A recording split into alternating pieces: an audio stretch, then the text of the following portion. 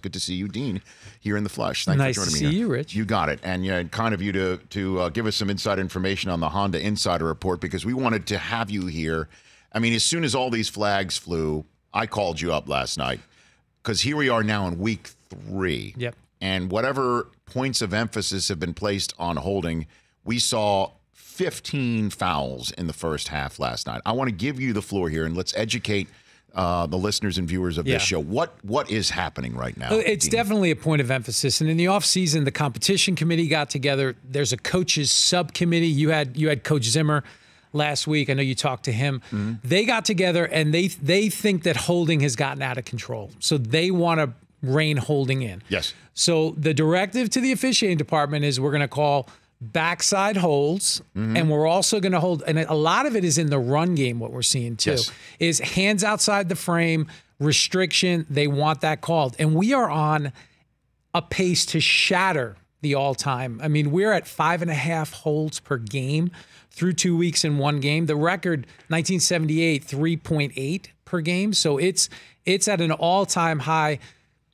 Typically, this tends to regulate itself as the season goes on. Players adjust, and hopefully we'll see that, because last night was tough to watch. 10 holding penalties in one game. That's a lot. So the backside penalty, the lobster block is what I never. The honestly, lobster I've never block. heard That sounds like something before. from Long John Silver's. I don't know what.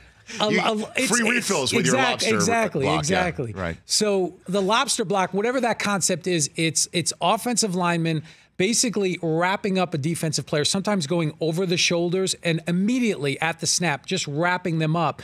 And typically when that happened on the backside, it wasn't getting called.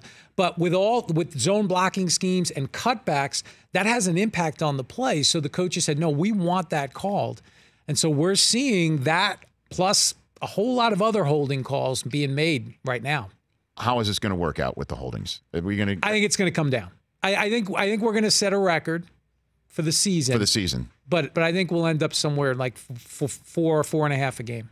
But the third quarter of last night's game is going to become the norm? I think maybe the third quarter, maybe we'll sprinkle in 1 or 2 fouls. And I think that'll become the norm. So Brady's tweet will not age well over the whole season, is what you're saying. I think hopefully it does age well, and he got what he wants. Okay, there you go. Which, by the way, would make him the MVP leader in the clubhouse. We all need a hero, right? We need a hero. For more of The Rich Eisen Show, tune to Audience Channel 239 on DirecTV for free on BR Live, or download the Rich Eisen Show app.